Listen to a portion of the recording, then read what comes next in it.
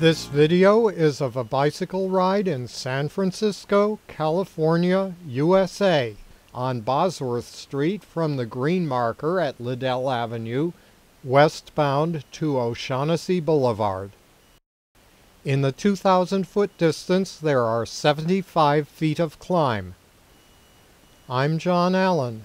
I was riding with a video camera facing forward on my helmet and another facing rearward on the rear rack of my bicycle. Whenever it's safe to go. I can't see from where I am. San Francisco cyclist Bert Hill is riding ahead of me. The inset view is from the rear camera. I'm going to flip it over so it looks like the one in a rear view mirror. We are riding now in the position suggested by shared lane markings, like the one Bert is about to ride over. This lane position invites straddle passes like this one. These SLMs are definitely in the wrong place. With the on-street parallel parking here, motorists must merge left to overtake bicyclists. To give you the idea of where I would ride.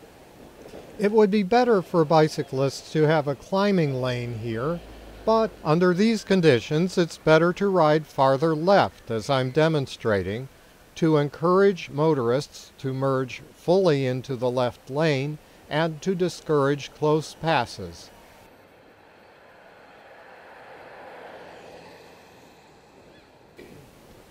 Bert's purpose with this ride, though, is to demonstrate the designated line of travel.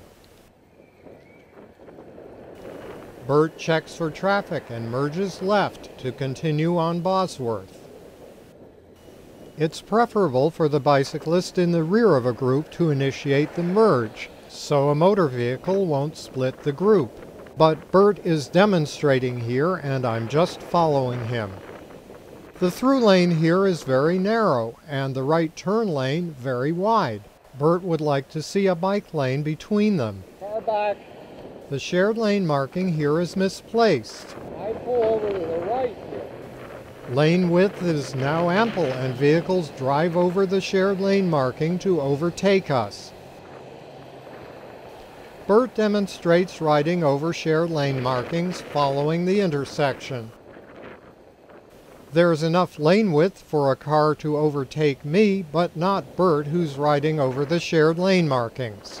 This is a bus route, though, and our lane could be even wider by moving the center line closer to the other side of the street.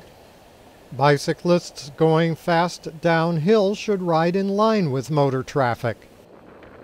Finally, when there is no oncoming traffic, the car crosses the double yellow line to overtake Bert. There would also be more usable street space here if it were not taken up by parking spaces, here on a downhill curve with poor sight lines. The shared lane marking with the green background in the oncoming lane is, however, appropriately placed. Bert now approaches a location where bicycle traffic is directed onto a wide sidewalk. I have serious problems with most sidewalk-type bicycle facilities, but this is an exception. O'Shaughnessy Boulevard is a long, steep climb. The lanes are none too wide. There is no cross-traffic, and the sidewalk is ample. Okay, Bert, I'd like to shut the cameras off. We're fit, but we're older guys, and our average speed on this ride was 6.5 miles per hour.